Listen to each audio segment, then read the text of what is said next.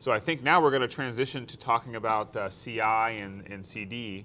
Do you have some things to show us? Or? Yeah, I have like one slide, and then you can ask me about showing things. Perfect. All right. So while you're setting up to show the one slide, as we think about using containers and expanding our use of microservices and things that use containers, we think about the entire tool chain both on each side of containers. And on the sort of deployment side and the integration side of containers, we have CI and CD, which are super important to helping get those apps to production in a standardized and automated way so that we can make sure that they're performant and doing the things that we want for our customers. So we really want to make sure that we're providing great options for you when you're using things like Fargate in the CI and CD space. So Tiffany, why don't you go ahead? Cool.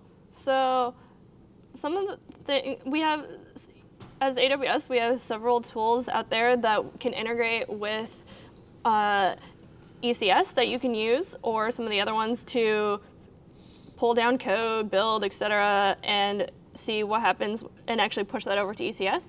So for instance, there's Code Pipeline. So what Code Pipeline can do is say I have that ECS task that I already have, that Fargate task that I already have running from earlier.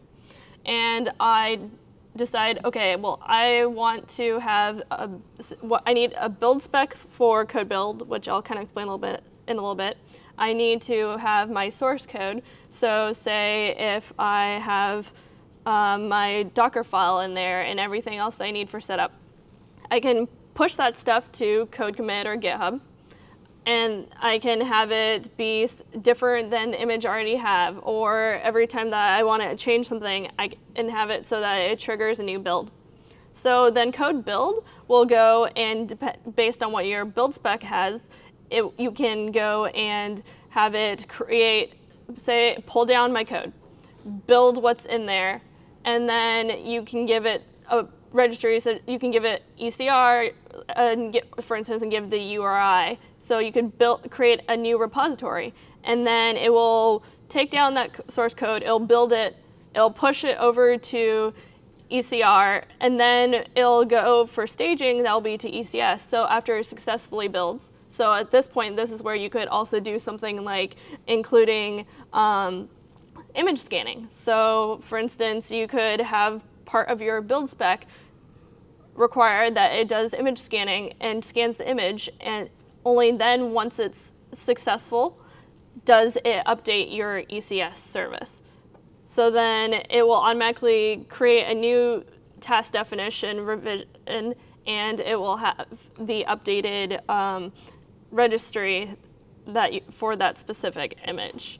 So do you want to see a little bit of like how that part works? No, that's okay. Just kidding. Just Get out. kidding. I don't want to talk. Just kidding. Spend the day, go away. Please show us. Do I have to work for you? He is my boss. Okay. And just to quickly show while I am at it, so just for the previous one, the other thing was you could create rules in CloudWatch events, and then the one other part was for CloudTrail. You could go into CloudTrail and you can see what ECS is doing, so like Service Scheduler, what I'm doing, so I can take a look at it checking the health. And you can see access key, who's doing all of this stuff. And if you want to view the event, you can see all the details for that specifically, and it automatically will do that for you. So back over to CICD. So basically, I would have I have my service running over here. So what I can end up doing is you can go over to Code Pipeline. So let's see. I actually broke something there. But so what you can do is if you go to Code Pipeline, you can create yourself a new pipeline. So Code Pipeline, you would give it what is the source that I want. Then you create using code build, which you can either do directly in Code Pipeline, or you can create it separately.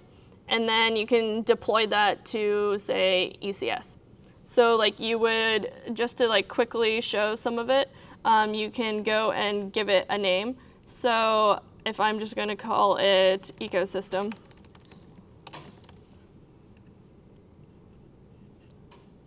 And then so you'd give a source provider. So did I get from S3? Do I get my code from code commit? Did I get from GitHub? So for mine, I have GitHub. Then you can connect to GitHub, which I already did earlier. See your repositories. So like I have this one for Space App.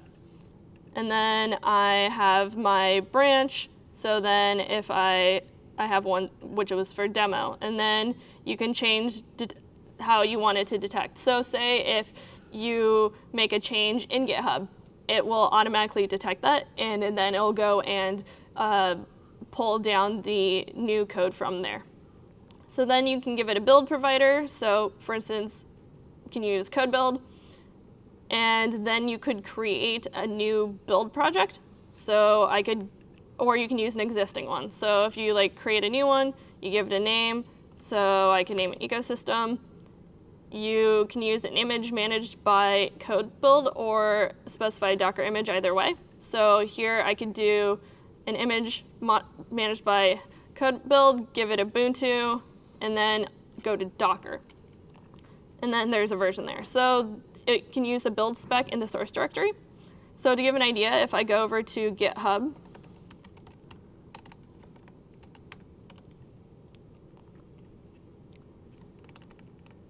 here, you can see that I have a build spec. So basically what it does is, so I would log into ECR. So first you have to create the repository. So I already went to ECR and created it. So if you take a look here, if you click under repositories,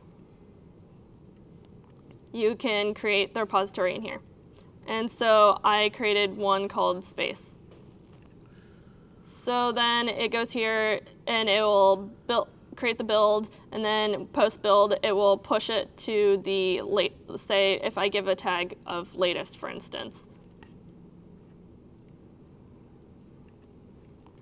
Okay, so then if I go back over to code pipeline, then you can choose caching, you can create a service role, you can create a new role, and then you can give it the specific VPC, the subnets that you want, and then you can look under advanced, etc., and then save build project.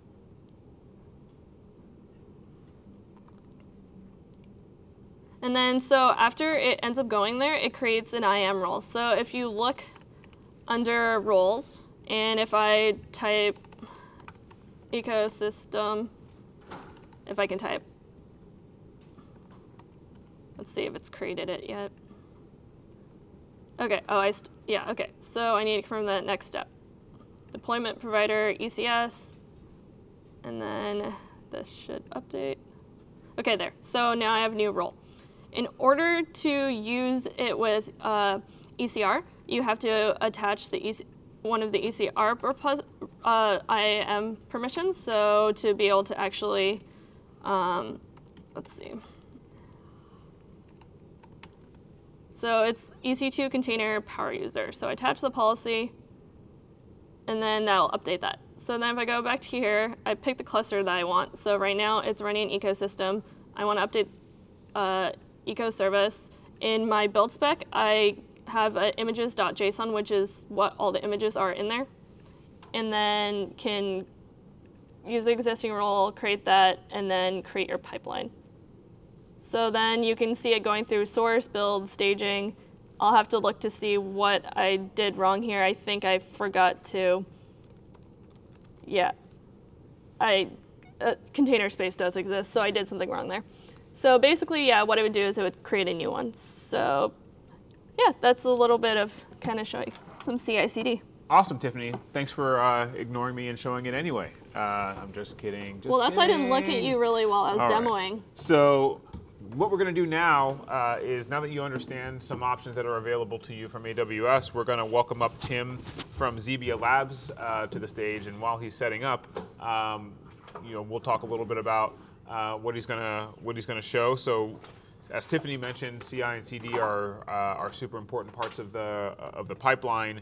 We also want to make sure you're aware of the AWS options, but also the options available from the partner ecosystem. Many of which, by the way, can work together in some ways, in shapes and forms. So Tim's going to talk a little bit about what Zebia Labs brings to the table in that respect, and I'll pass it over to